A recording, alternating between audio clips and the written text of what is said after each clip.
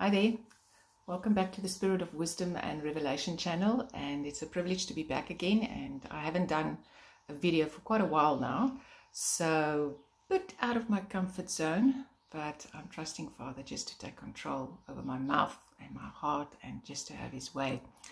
So today we're going to talk about nevertheless.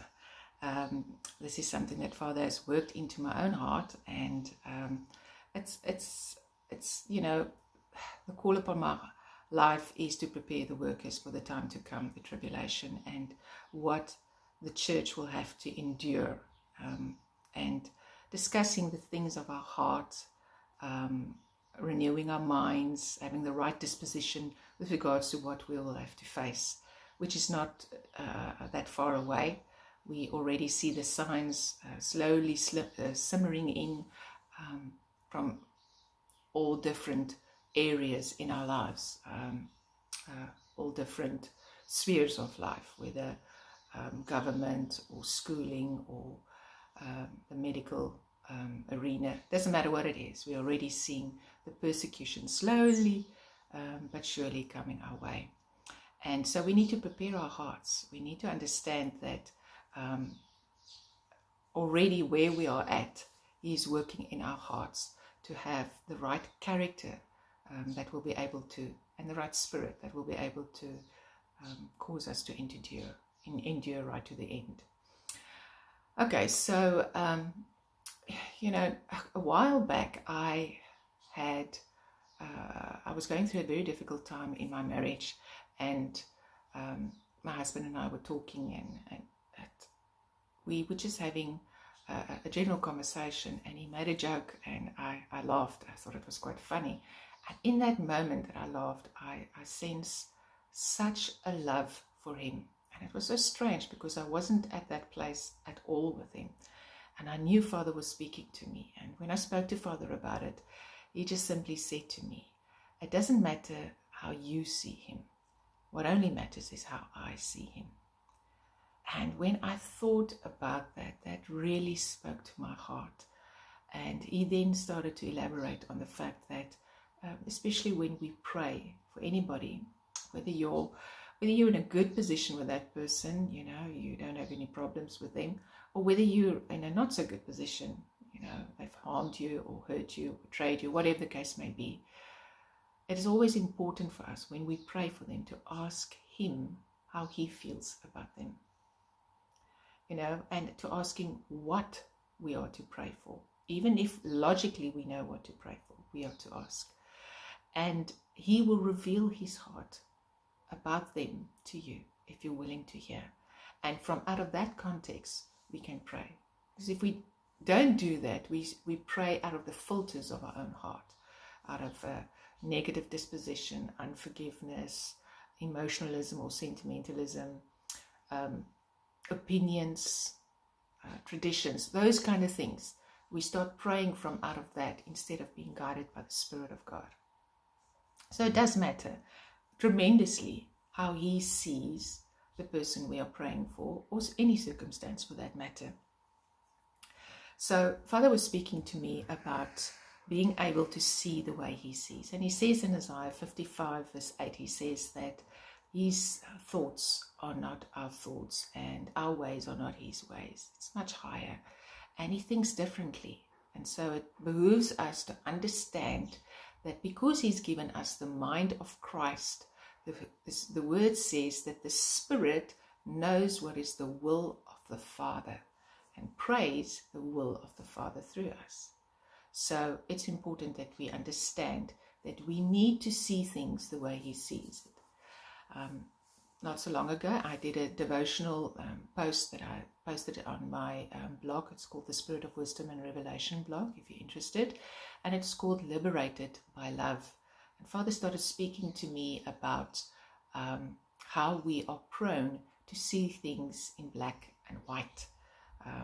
This constitutes, for instance, we have not just the law, the scriptures, that we, you know, it's cast in stone and this is the way it is, you know, and there's no deviation from it, which sounds correct. But even things like how revelations we've received, whether it's through dreams and visions, whether it's through understanding of the word, or whatever it may be, through our own research, whether it's a calendar, the Sabbath, his name, how long the tribulation is or not is, those type of things, they can easily become a law unto us, and it's black and white, and we start placing people in a box of the haves and the have-nots, or the do's and the does not. So we think in that way, and we start to discern that way in black and white, and we do the body of Christ a great harm when we do it. We are then not subject to the Spirit, but subject to our own interpretations and understanding. And he says to us, do not lean on your own understanding, but in all your ways acknowledge me. You know, he's not just saying don't lean on your own wisdom as man. He's saying don't even lean on what you think you know is correct. Always lean on me. Always acknowledge me in everything you do, because he sees different than we do. So as Father was speaking to me about this black and white thinking, he was impressing it upon my heart that white in itself is a reference to light, right? And light has all the color spectrums in it, and he is light. And not so long ago he told me that I will no longer see in monochrome, which is black and white or gray, but I will see in color. And he was referring to being able to see through the eyes of love, which is light. Light has all the colors, and God is light, and he is love. So the way we are to discern is and see is through the glasses of love. Discernment is not about what is right or wrong. Discernment is about how he sees something. And so he wants to shift us to an absolute dependence upon him, to trust him, to walk not after the flesh, but after the Spirit. So if you're interested in that devotional post, I will put it in the description box for you to read as well, that link, and you can read it. So in Matthew 6, Yeshua speaks to his disciples, and he was also speaking with regards to money and the divided eye. So let's go read that. That's in Matthew 6, from verse 22. Let's just go there and we read that.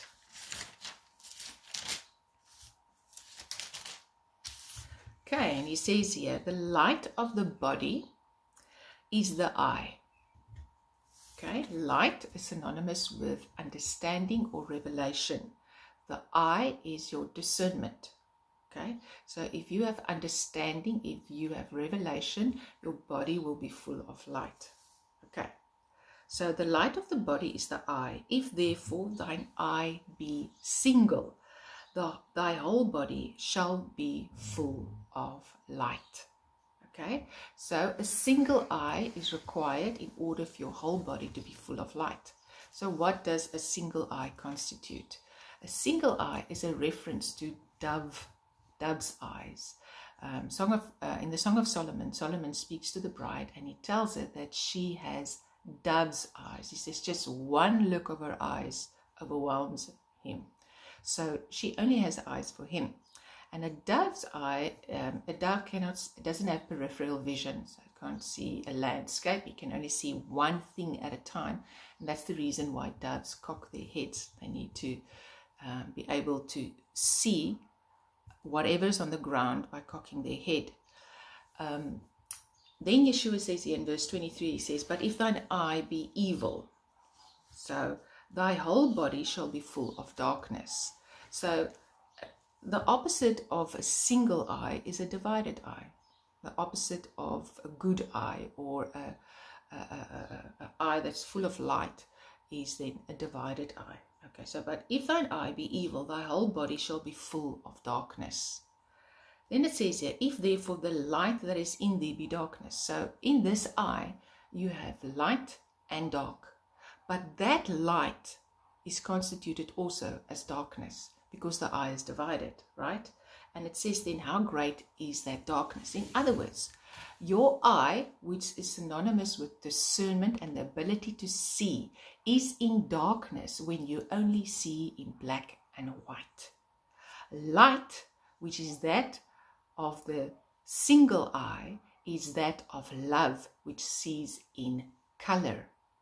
Now, not long ago, I was sitting here in my quiet time and just meditating on him and his love, and I realized that there has been a veil lifted from my eyes to be able to see things in color. And what I mean by that is that I no longer look on things that happen to me in my life as black and white.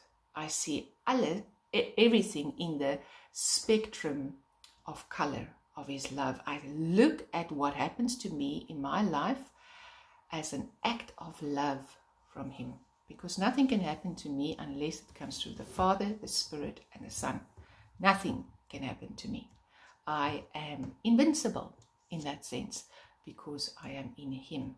So therefore, if anything happens to me, it first comes through him to me. Therefore, I do not need to fear. Whether I truly believe that will constitute whether I see in color or not.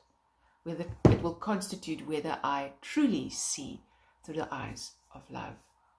So I was speaking to him about of his love that just transcends circumstances and our understanding, and then helps us to discern correctly.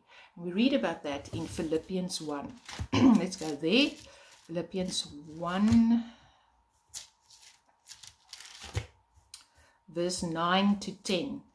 Here Paul tells them, he says, "And this I pray, that your love may abound yet more and more in knowledge and in all judgment." So judgment is the word discernment here, and knowledge is, the understanding that you get from scripture or whatever. But he's telling them, you need to understand that love needs to abound in these things. The word abound is overflow, abundance, over and above. So he's saying, you can have all the knowledge, you can have all the discernment, you can judge, have a great understanding between right and wrong. But you need love to abound in those things. Okay? And then he tells them in the next verse, in verse 10, he gives them the reason why. He says, that ye may approve things that are excellent. In other words, approve, discern, understand, point out. Be able to approve things that are excellent, which is perfect. You may be able to see perfectly, discern perfectly through the eyes of love. That ye may be sincere and without offense till the day of Christ. So he's telling them here that during this time, remember, Paul is here writing to the Philippians, it's a time of great persecution. The book of Philippians is actually about suffering joyfully. That's what the book of Philippians is about. So he's talking to them in a time of great suffering and tribulation, which is a type and shadow for us to read. We need to read the scriptures as if we are with them in that moment in tribulation. Okay, so he's telling them here, this love will help you to discern correctly with whatever happens to you, and then you will walk in sincerity. And you will not be offended. He says that you will be without offense. And we need to understand that during this time, Yeshua tells us, I think it's in Luke 22, he tells us that we will be thrown into prisons. And some of us will die, and some of us won't die. It tells us that even of our own brethren will come and cast us into prison, and that we will be brought before magistrates. And that we do not need to even think of what to say, but in that moment the Spirit, because we are guided by the Spirit, will give us the words to say and will remind us of all things that he said to us. Okay, so this is what Paul is talking to them about. He's saying that in that moment, when you need that discernment, your heart will be without offense. You will not be offended by the fact that whoever, those closest to you, have turned against you. Yes, you will be hurt, because we're not robots. Yes, you will be hurt. But you will be able, because that love abounds, you will be able to approve that which is excellent. And your love will be sincere towards them. and you will be without offense, so that in that moment the gospel will be able to be preached to them. They will have an open heart to receive the gospel, because you do not take offense. Who is sufficient for these things? And yet the scriptures are written for us as an example, and for us to learn from it and to appropriate it. So he's talking to us. Please understand that during this time, you need an understanding and a revelation of my love. So Paul talks about this in Ephesians 1. And this is also where the name of my channel has come from, because I prayed this for many years. So he says there in Ephesians 1 verse 17, let's read 17 to 18. It says that the God, he's praying for them, that the God of our Lord Jesus Christ, the Father of glory, may give unto you the spirit of wisdom and revelation. For what? In the knowledge of him. This is the reason for the spirit of wisdom and revelation. Not so that we necessarily can understand and the scriptures can open up to us, because the scriptures testifies of Christ. That is what the spirit of wisdom and revelation is all about. It's about the knowledge of him. And who is he? He is light, he's the truth, and he is love. And so Paul is saying, you need a revelation of who Christ is. He's telling the Ephesians this. Now, we need to understand that that which was shall be again. The first church that is mentioned in Revelations is the church of Ephesus. The last church that is mentioned in Revelations is Laodicea. We are presently in the church age of Laodicea, the lukewarm church, the church that is black and white, neither here nor there. So because he cannot even handle her in his mouth, he spits her out, because her love has become lukewarm. So because we are now at the last church, that which was shall be again, the next church age will be the church of Ephesus.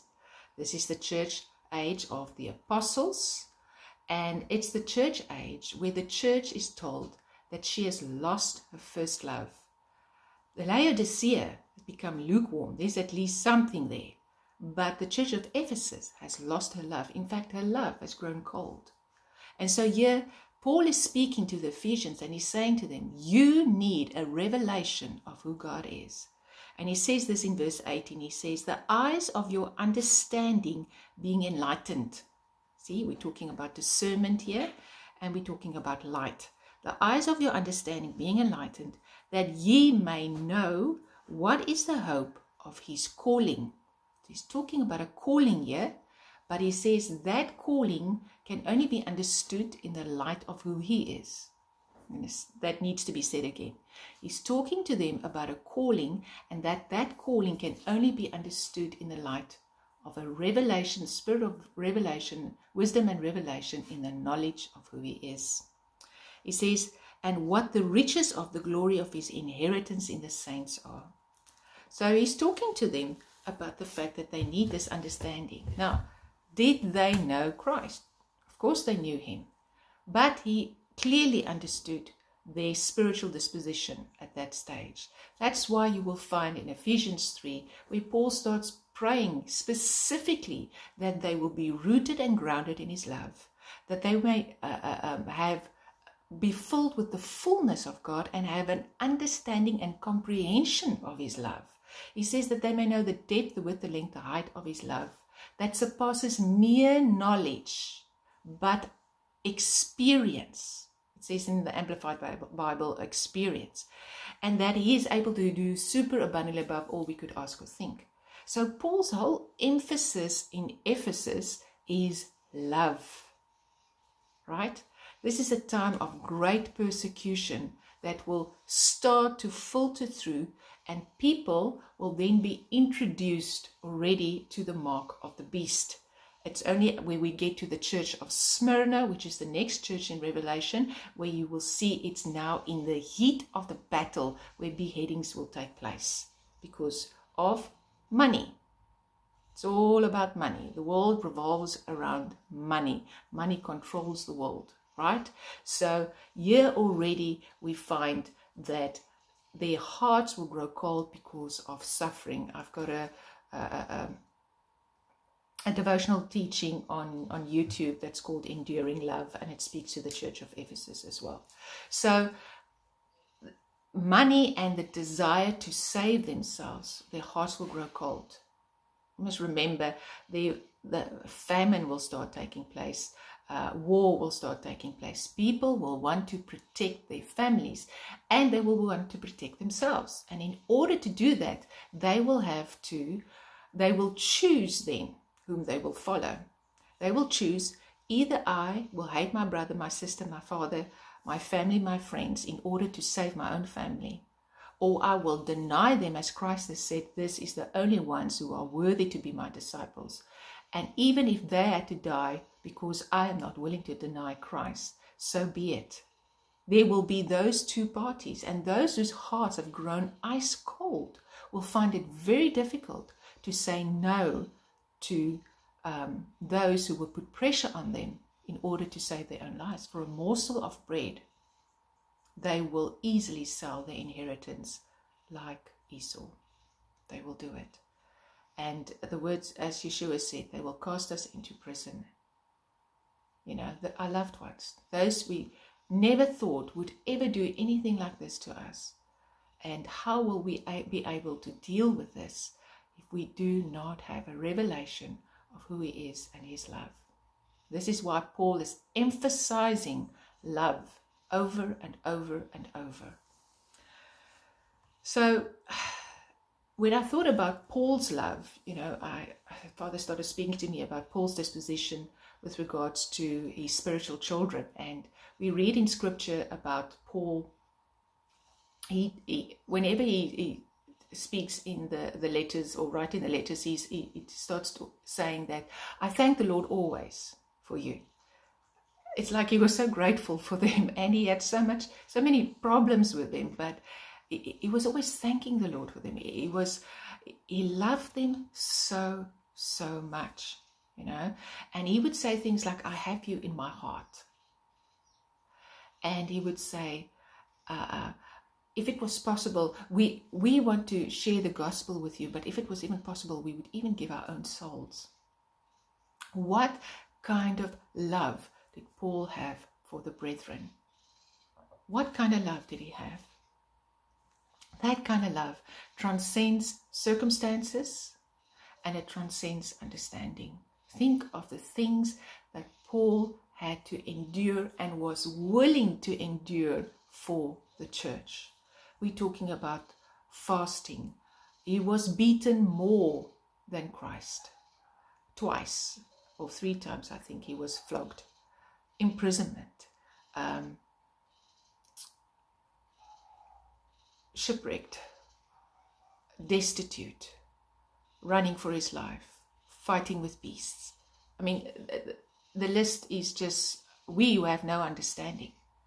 And here is Paul, and he is willing to endure these things for his children in order to move from place to place. And Paul had such a love. And we must understand that Paul is an extension. He is the resurrection man. He is a type and shadow of Christ after the cross. If you look at how Paul gave up everything for the church, you see the love of God displayed through this man.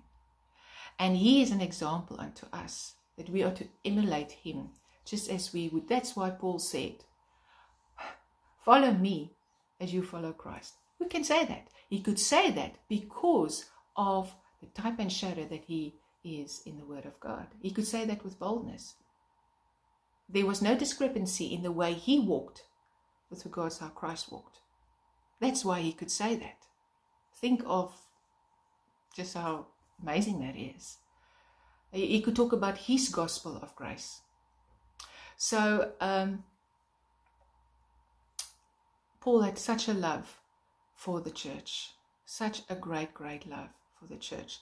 And we, in this time to come, need a revelation of the Father's love for everybody, for our enemy and for our brothers and sisters. And not so long ago, Father started speaking to me about owls, and an owl has three membranes or eyelids. It's like a membrane over their eye. A third one, it's a translucent one, and it's like I still mentioned that it was like a veil over their eyes, and this made me think of 1 Corinthians 13, and we know this is the chapter about love, and Paul wrote that. Obviously, he had a great revelation of love in order to write this. And the one thing that he said, Paul said there, he says, you know, you can have all the knowledge, you can have all the faith, you can prophesy, you can give your clothes off your body, you can be burned, you can do all these things, but if you do not have love, you have nothing. And he says that love believes all things, bears all things, hopes all things, and love endures all things. And then he says, when the perfect has come, all these things will fall away. But what is that perfect? The perfect is love. When the perfect has come, he says, now we see only in part, but then we shall see face to face. Meaning, like you would see in a mirror. Now we see dimly through a glass. That was their mirror, which is obviously not as clear as our mirrors are. Now you see dimly, but then you will see face to face. Now you know in part, but then you shall know even as you are known. He's talking about a clarity of vision. He's talking about perception and being able to get right to the point. He's talking about walking in love. And he says, everything will fall away, but that which will remain is faith, of hope, faith, and love. And the greatest of these is love. So, not long ago, 2 weeks ago, I burned myself with some boiling water, and it fell on my tummy, and it left a scar. And the other day, as I showered, I was drying myself, and I saw this scar again, and I was thinking, you know, because I don't take anything for granted or as insignificant that happens to me. So I was thinking, Father, why did you allow this to happen? Why? I mean, there's a scar now on my tummy, and you must want to tell me something. And as I turned around, just left it at that, as I turned around, I wanted to put some spray that I'm putting on my hair because I've been losing some hair.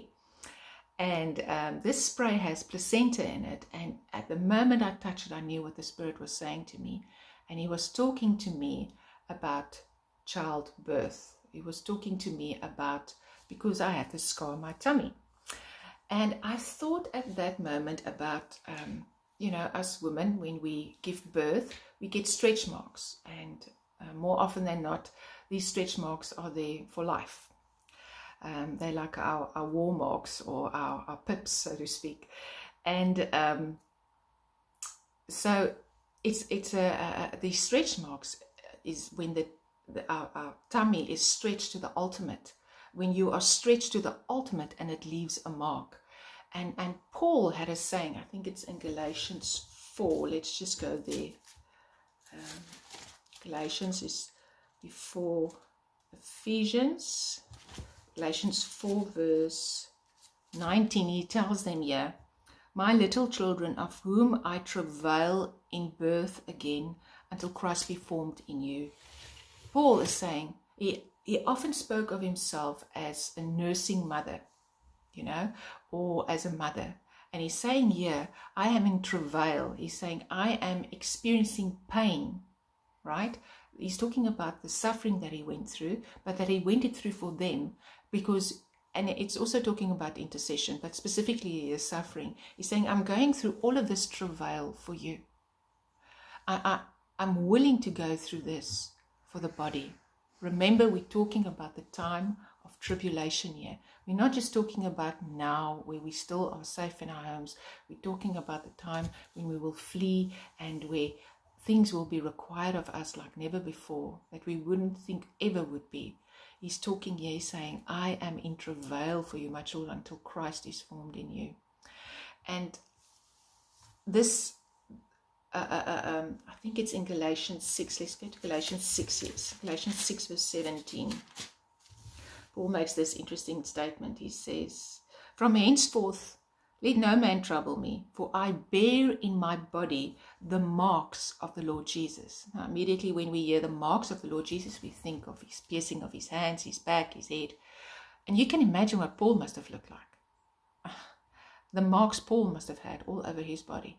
And he's saying to them, I'm going, stop troubling me. I'm going through all of this. I'm actually bearing on my body, I'm bearing the marks of Jesus Christ. And so when I looked into this mark, it actually means to be branded, just like my tummy was branded, burnt.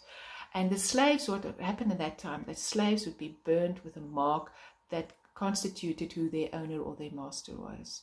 So Paul is saying, I'm wearing the brands or the marks of Jesus Christ.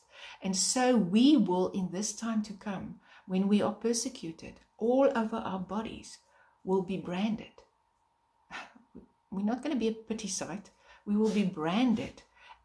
But it will be an honor. It will be a glory. And we will be branded and be in travail for the body of Christ, that Christ may be formed in those little ones, those that we bring in from the harvest, until he comes and reaps them. Right?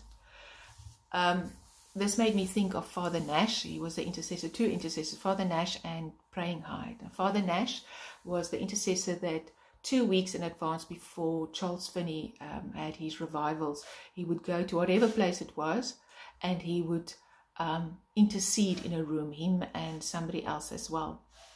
And so him and somebody else would go into this room, and they would be praying. And I remember reading that this woman that was the owner of this building would listen at the door, and she would go to other people and say, somebody need to go and see what's happening in that room, because she thinks they're dying, because they're lying on the ground, and they were literally in travail. And Father Nash actually left next to his bed a permanent indent in the floor where his knees were.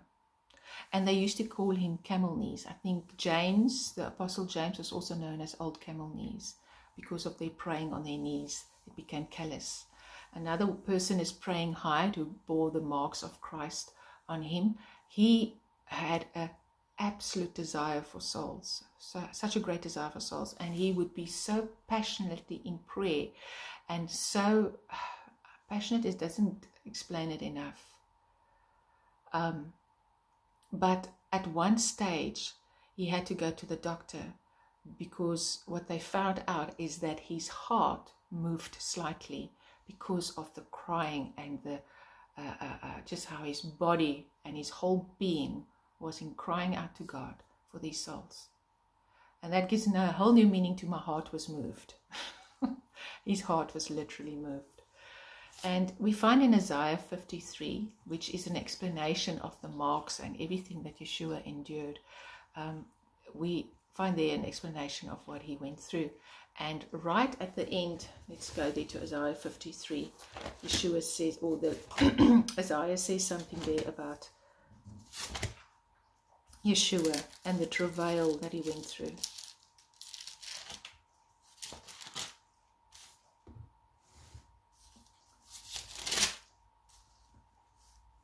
In verse 11, it says, "He shall see of the travail of his soul and shall be satisfied.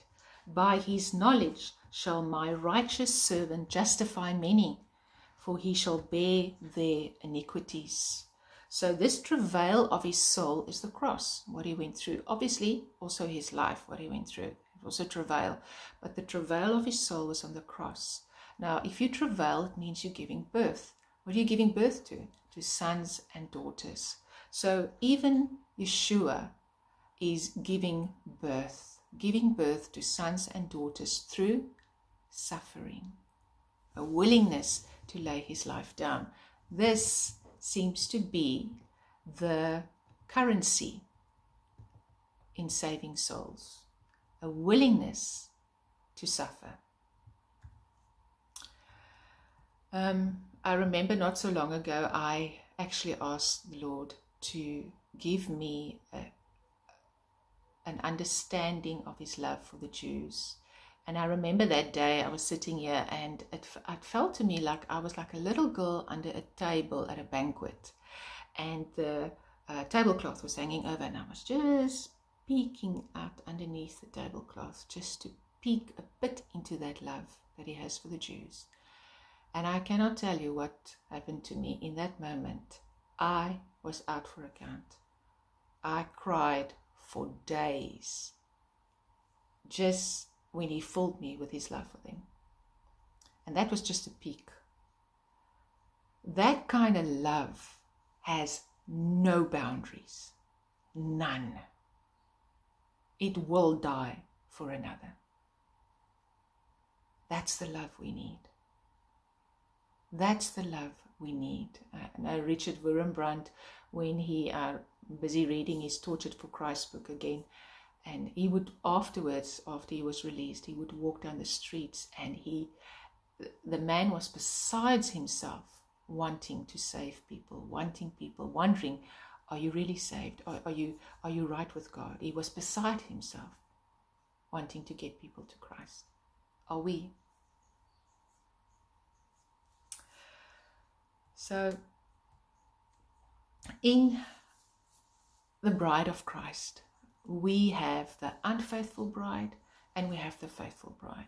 We have the awake bride that is awake and alert. We have the sleeping bride, the lukewarm bride, okay, that compromises. An example of the faithful bride would be Ruth. Ruth was a Moabite, right? She's a representation of the Gentile bride, right? And she was with Naomi, and she told Naomi, your people will be my people, and your God will be my God. And she then married Boaz, right? And Boaz gave her a good report. In fact, Boaz told her that she is virtuous, that she's left father and mother and country. So it's a reference to what I spoke about earlier, that being counted worthy to be his disciple. And we find Ruth in the harvest. She's harvesting with Boaz, right? But then we have the unfaithful bride. And this is where Father taken me recently. It's in the book of Hosea again. And Hosea is a type and shadow of Yeshua. So Hosea is told that he must take unto himself a woman of whoredom and children of whoredom. And he must marry her. And he mustn't just marry her, he must love her. So the book of Hosea is about this prophet that marries an adulterous woman, loves her, and has to constantly bring her back from her adultery and love her again. Right? So remember, we're speaking about the disposition of the bride of Christ, the workers in the time that we are going in, with regards to the adulterous church or the lukewarm church, or even our enemies, not all, and our enemies. So Ruth is an example of this bride that is like Hosea. So what I want to bring across is that when we first give our lives to the Lord, he starts then to speak to us about his love for us. He comes and reveals his father heart to us. He reveals his mother heart to us, which is the Spirit. It's like a mother unto us, which is the comforter and the guiding and all that. And then he speaks of Yeshua, the bridal love. He is constantly affirming us, revealing his love to us, healing us. Right? He speaks about alluring us into the desert, and there he speaks softly to us. And then in Song of Solomon 8, you hear that she comes out of the desert leaning with her head on the beloved. So no longer is she lured in, but she's become one. So once you have come out of the desert, you are no longer the one that needs to seek that love and affirmation from him. You are at rest in his love. You are secure in his love. You don't need affirmations of how he loves you. You don't need to hear how he will protect you. You don't need how he will provide for you. You don't need any of those things. You know that you know that you know that you know. You have gone through your wilderness where he has stripped you of everything, because that's the purpose of the wilderness. Stripped you of everything and has now become your source. There's no lack in him. No lack. And when you're in him, you have no lack. You have no want. Right? Psalm 34. So here she is, Ruth, and she's found her provision in her Boaz, right? And Hosea, okay, that marries the adulterous woman and her children, is Yeshua. Now the bride is in Christ when she works here during the tribulation as a worker, right? She now is as a prophetic entity, like Hosea, taking and marrying the left behind, her enemies. She is choosing to love them because she is now no longer the one that needs the affirmation of love. She's now the vessel of love. She is now the one that is willing to pour out her life like Paul, willing to travail in birth, like Paul, willing to bear the marks of suffering of Jesus Christ for her. Just like Yeshua was told in the same way as Hosea, my son, go now and take unto you an adulterous wife. So we need to understand, let's look this also in the context of Jew and Gentile. Ruth was a Gentile marrying a Jew, Boaz. Moses was a Jew married to Zipporah, a Moabite as well, a Gentile. You constantly see Jew and Gentile, right? So we have the bride consisting of the wife of God, consisting of both Jew and Gentile, and within them we have the faithful and the unfaithful. And outside of them we also have the enemies that he died for. So this is what he wants the bride to understand. Once you have an understanding and the spirit of wisdom and revelation, knowledge of him, you will be able to perceive through his eyes the love that he has for the lost. And because you see the way he sees, you will be willing to lay your life down. I remember years ago, I knew that there was a love that I needed, an understanding from him that transcends understanding, actually. That transcends anything that I can comprehend. And I went to him and I prayed, and I still remember clearly where I was standing in my kitchen. And I said to him, Lord, I want you to fill me with your love. And I don't want any kind of love. I want that kind of love that transcends all understanding. And he said to me at that time something that caught me off guard. And he said to me, you do not know what you're asking of me. And I was like, okay. And then the words came, nobody has greater love than he who lays his life down for his friends. You are my friends. What he was saying is, that kind of love is a suffering love. That kind of love will die for another. This is the love that he wants to pour into us, because that is the love that endures all things. So think carefully before you ask him to fill you with his love. Count the cost. Also, we cannot go without this love. We cannot. We need it for the time to come, desperately.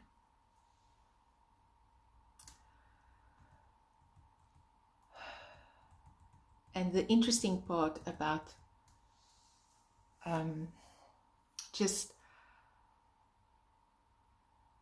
there's a paradox with this whole Jew and Gentile thing. In Ephesians 2, Paul speaks to them and he says to them, he talks about the dividing wall that has come down, talking about Jew and Gentile, and that he wants to make all one. The two shall become one. The Jew and the Gentile shall become one in the end, right? And how it is the calling of the church, first and foremost, unto the Jew. The Gentile is called, the Gentile church is called unto the Jew first to proclaim the gospel, then to Samaria and out, to Judea and you go out. Okay, so we need to understand this is first and foremost our call. This is what Paul was talking about in Ephesians 1, where he said that you may know the hope of your calling, that you may understand, because he describes that all in the first part of Ephesians 1, talking about the dividing wall that has come down between Jew and Gentile. And this is why Paul mentions in Ephesians 2, he speaks and he says, for you are saved by grace through faith, and that not through works, that you will not boast. Right? Why is he mentioning this? Not so that we can go on about whether something's about grace or works. He's telling them, don't forget you are the wild olive branch that have been grafted into the natural olive tree, which is the Jews, is Judah. You've been grafted in. You as a Gentile have received grace through faith. Because he says in Romans 11, is it 9 to 11, he starts talking about it. I will have mercy upon whom I will have mercy. So we as Gentiles have been extended mercy. We've received grace through faith. So that we cannot say, oh, he chose us. Too bad if the Jews don't get it. They'll get it some at a time, They're going to have to go through what they need to go through to get right with God. You're missing the point. Our call is to them first and foremost. That's why Yeshua told the Samaritan woman, which is a Gentile, he told her, she said to him, salvation is of the Jews. And he told her, I am him. Right? And then by just that one woman, she went out into her town, and so many people were saved because she understood it.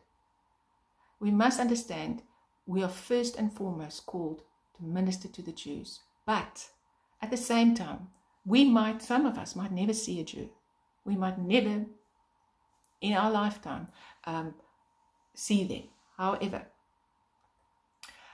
there's a mystery that lies within the paradoxes of life with regards to faith.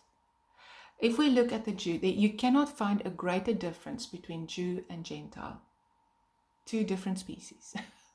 You cannot find a greater difference between a husband and a wife, between a parent and a child, between black and white, between certain denominations. What else is there? Between the faithful and the unfaithful bride, between friend and enemy. These are the paradoxes, the mystery of the paradoxes of the faith. And even Paul in Ephesians 4, he starts talking about the masters and the servants and the children, the fathers and the children that must not exasperate them. Yeah, that's the right word. And the wife's attitude towards the husband and the husband's attitude toward his wife. And he says, this is a great mystery. And he's talking about the unity between the husband and the wife. That's so different. But he says, I'm actually talking about Christ and the bride.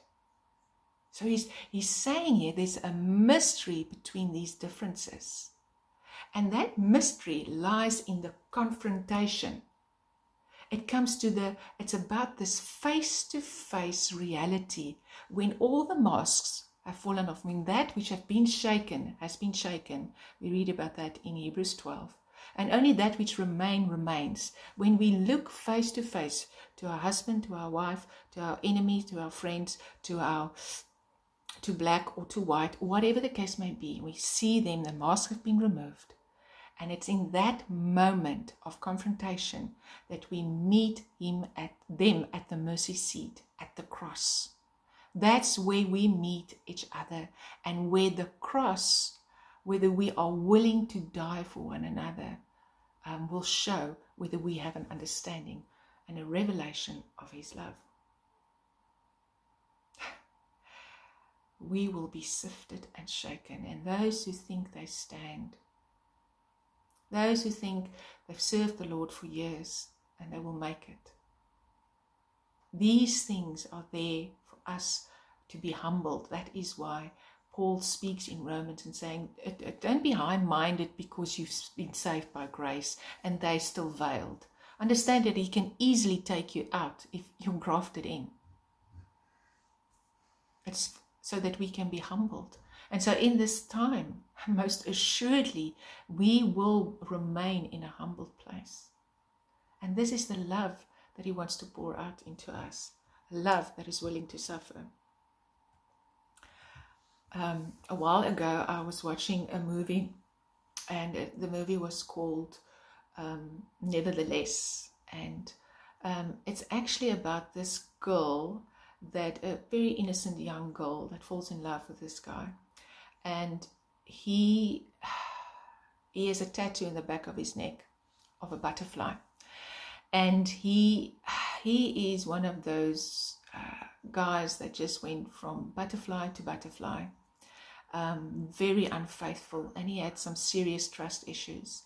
But this girl was in love with him, and she would constantly be confronted, just like Hosea, with his unfaithfulness, and she would still remain faithful to him. She would be very angry with him, every now and then walk away from him, but just end up turning back to him. And that's why it was called Nevertheless, because nevertheless she was willing to just be with him, in spite of his mistakes, in spite of his unfaithfulness. She loved him so much, and he loved her, but he wasn't willing to commit and stay true to her because of his trust issues. And eventually, towards the end of the movie, he had a lot of butterflies that he looked after, which represented all the girls that he has been with. And at the end, when he started realizing that he can't go with this other girl whose name actually means butterfly, he opened the window and let all the other butterflies leave. And he committed himself to her wholeheartedly. And that movie was called Nevertheless. And so the Father speaks to me by confirming something twice. And that was through another movie, and that movie was called It Is Okay Not to Be Okay. And in this movie, there was this girl whose mother was a horrible mother. And she had a brooch that was a butterfly. And this girl was terrified of her mother. And this butterfly had such a great effect on her. And she had a complete negative connotation to this butterfly. And she would go outside and find butterflies and tear off their wings.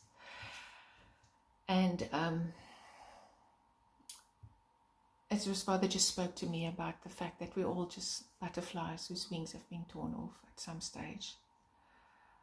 But nevertheless, and this nevertheless spoke to me as well, because it reminded me of something that Paul said.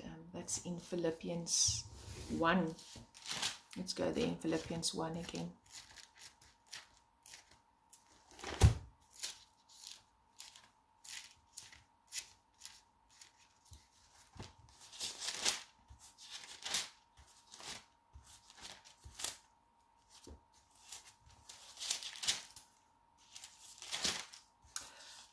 Verse 21. From verse 21, he says here, "For to me to live is Christ, and to die is gain." See, he's seeing everything in color.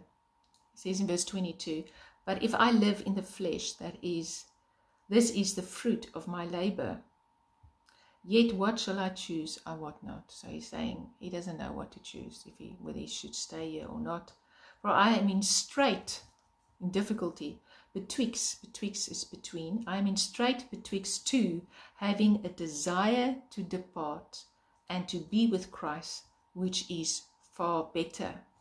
Nevertheless, to abide in the flesh is more needful for you.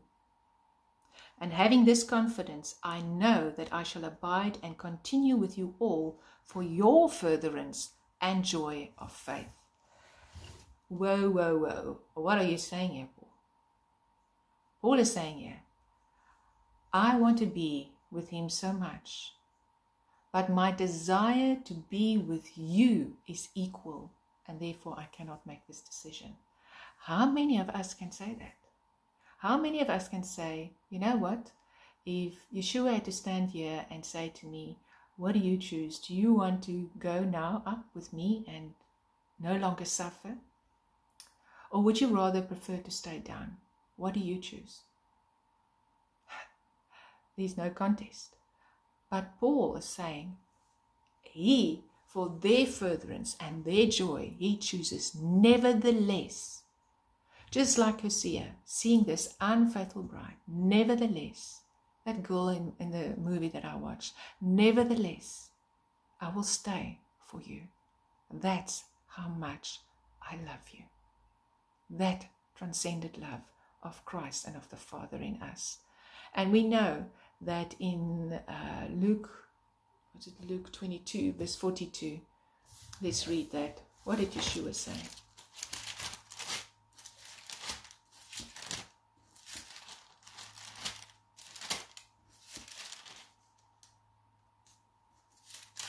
It was in the Garden of Gethsemane, and he says, considering what he was about to go through, the suffering, right? The suffering. Because it's a suffering love. Verse 41, let's read from there. And he was withdrawn from them about a stone's cast, and he kneeled down and prayed, saying, Father, if thou be willing, remove this cup from me. Nevertheless, not my will, but thine be done. Nevertheless.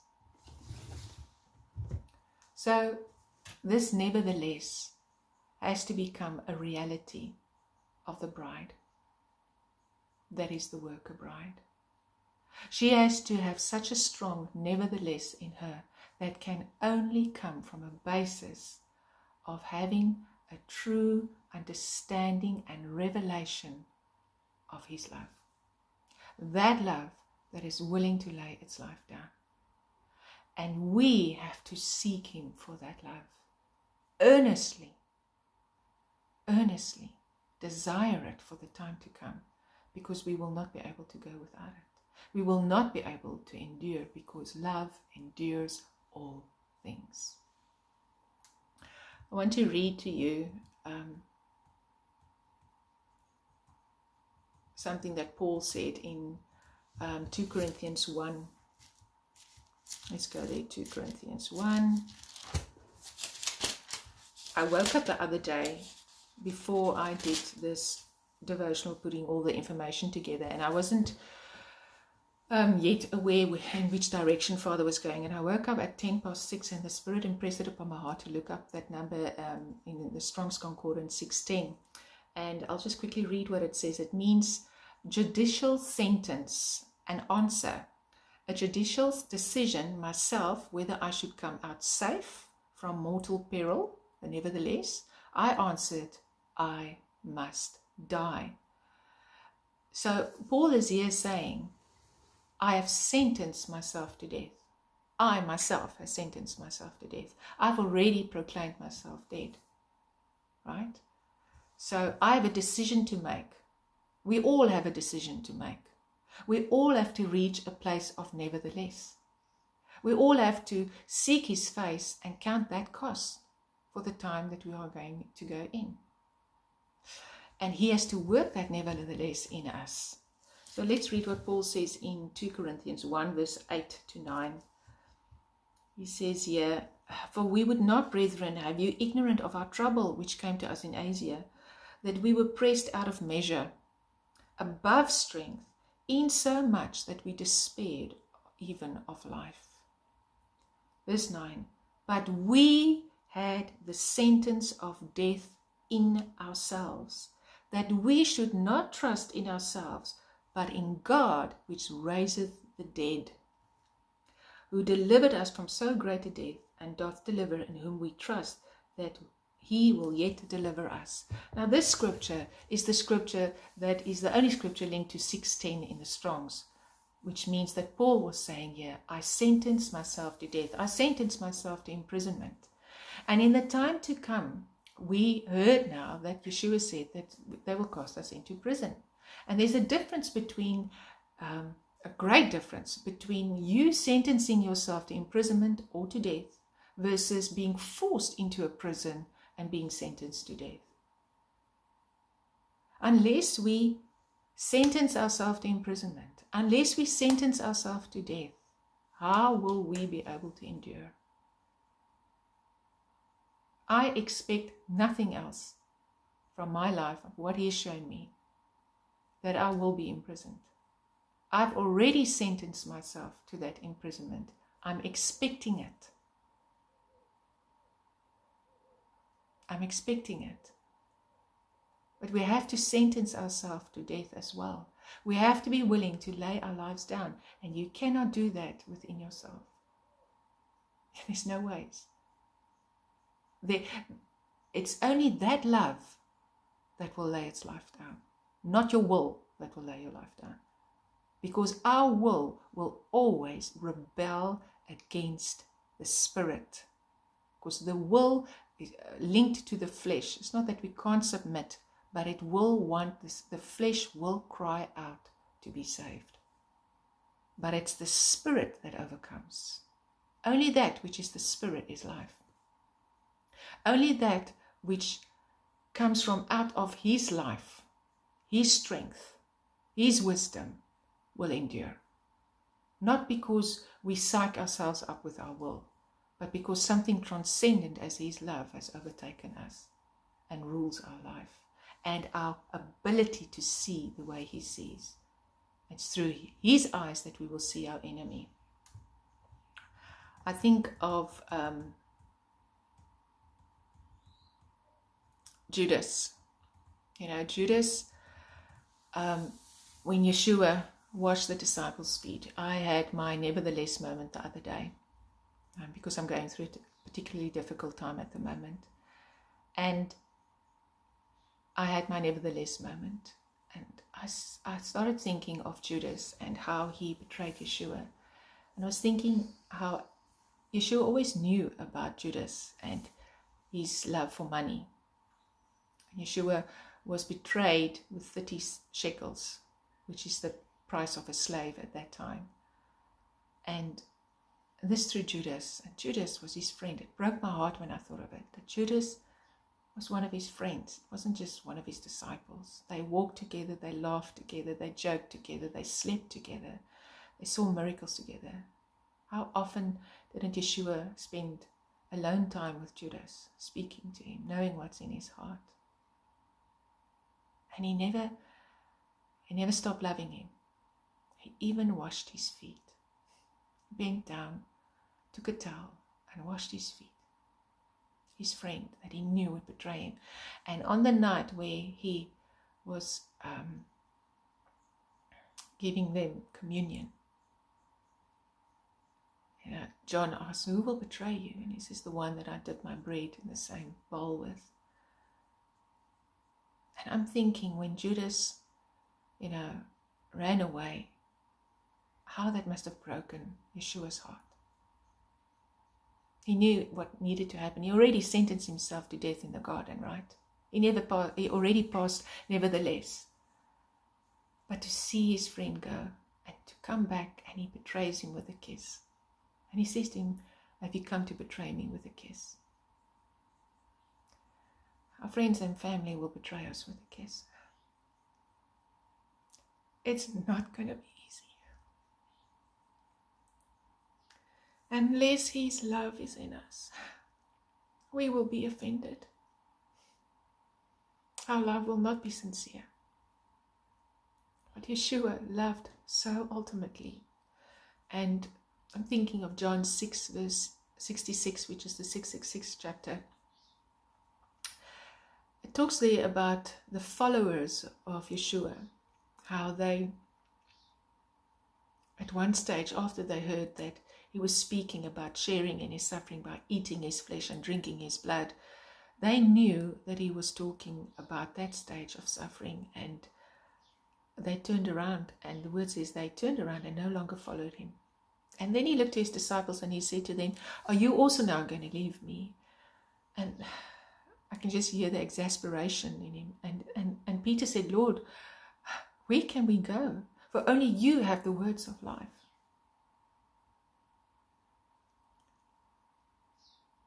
And that 666 is the number of the beast, and it points to the financial system as well. Once again, money, the 30 shekels. The church of Smyrna. And you look at John the Baptist, he's a type and shadow of the workers. That points to the light. He isn't the light, but he points to the light. Right? And he was found in the wilderness, and he was living from locusts and honey. And there's a great prophetic significance happening at this moment where our meat is being substituted with crickets and locusts and who knows what. That's the prophetic significance in the time that we are in. Think it not strange that it's happening now. Because we will be like John the Baptist. We will be outcasts. We will be taken into the desert where we will cry, repent, repent. And John the Baptist was beheaded, which is what will happen to the church. Because they will confront the powers that be, and they will bring many to repentance and baptize. Many years ago, I can't remember how many, maybe 8 years ago, so a friend of mine, is no longer a friend of mine, it just left me. She didn't agree with the type of requirement the Lord showed me upon my life. The road was just too narrow, and she couldn't think that he would require the things of me that he did. And she told me that I have a martyr complex. And she meant it as an insult at that moment. But I remember when she said it, I was rejoicing. It was the greatest compliment she could have given me, to tell me that I've got a martyr complex. Because you see, at that time, when the Christians, just after, in time of Acts, the outpouring, the Christians knew when they gave their heart to their lives to the Lord, they signed on the dotted line of their death certificate. Not so today. No. Now we hear, when you get saved, you can have this and this and this and this. But then they knew, when you get saved, nothing you own is yours anymore, because we have all things in common, because we need to survive. But by the way, you will die a cruel death. The probability of you dying is very high, but you can rejoice. And they considered it a privilege. That's why we read in Philippians, it says, let me just see, where does it write? In Philippians 1:29. Let's go to 1:29. Philippians 1:29.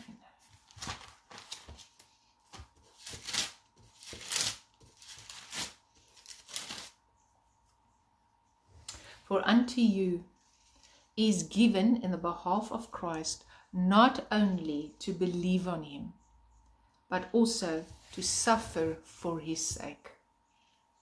For whose sake? Not for the brethren or your enemies, but for his sake. By extension, it means the brethren and your enemies. Because he says, when did you come visit me in the jail? When you visited your brother and your sister in the jail. When you gave a cup of water to this little one, you gave it to me. But it is for his sake. Because when you have an understanding of his love for you and for the lost and the left behind church, when you have a revelation of that, you will consider it a privilege to suffer for his sake. In this Tortured for Christ, Richard Wurmbrand, he quotes the following, and I just want to read this because it's so beautiful. He's talking about this goal, and you can see it in the light of the church. He says here, one of the workers in the underground church was a young girl. The communist police discovered that she secretly spread the gospel and taught children of Christ. They decided to arrest her, but to make the arrest more agonizing and painful as they could, they decided to delay her arrest a few weeks until the day that she was married. On her wedding day, the girl was dressed as a bride, the most wonderful and joyous day in the girl's life. Suddenly, the door burst open and the secret police rushed in. When the bride saw the secret police, she held out her arms towards them to be handcuffed. They roughly put the manacles on her wrists. She looked toward her beloved, then kissed the chains and said, "I thank my heavenly bridegroom for this jewel he has presented to me on my marriage day. I thank him that I am worthy to suffer for him." She was dragged off with weeping Christians and a weeping bridegroom left behind. They knew what happens to young Christian girls in the hands of communist guards. A bridegroom faithfully waited for her. After 5 years, she was released, a destroyed, broken woman, looking 30 years older. She said it was the least she could do for her Christ. Such beautiful Christians are in the underground church. God will judge us not according to how much we endured, but how much we could love. The Christians who suffered for their faith in prisons could love. I am a witness that they could love God and men. One great lesson arose from all the beatings, tortures, butchery of the communists, that the spirit is master over the body. We know about the love of Christ towards the communists by our own love towards them. That needs to be read again. We know about the love of Christ towards the communists by our own love towards them.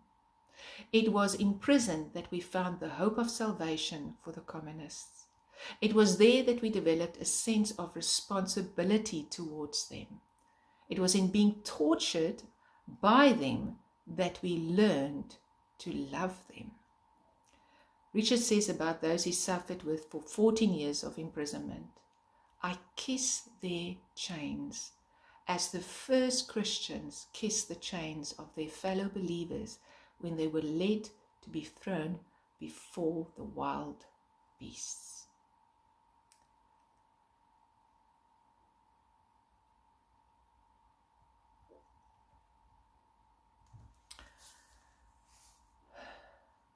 We need his love so much. And he has prepared a body. He says in his word, "Father, a body thou hast prepared to do thy will." And he was talking about his crucifixion.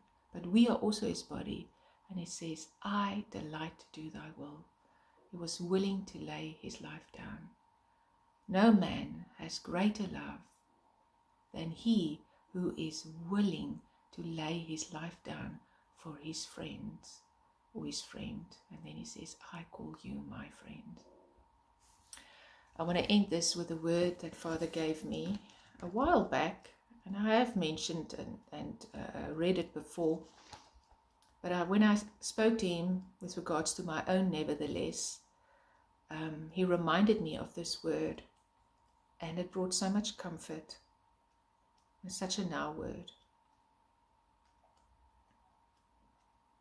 It's called "A body thou hast prepared." And think of Judas as well when I read it, when Yeshua washed his feet.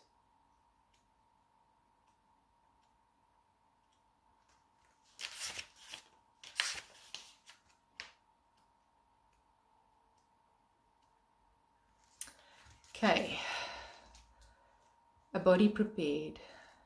Let me love through you.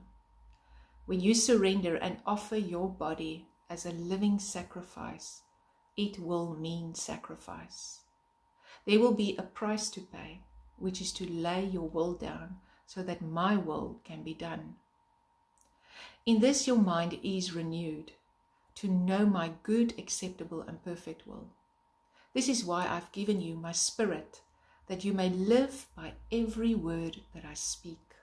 Therefore, to lay down your life as a living sacrifice requires you to constantly know my will in every situation. In other words, to see as he sees.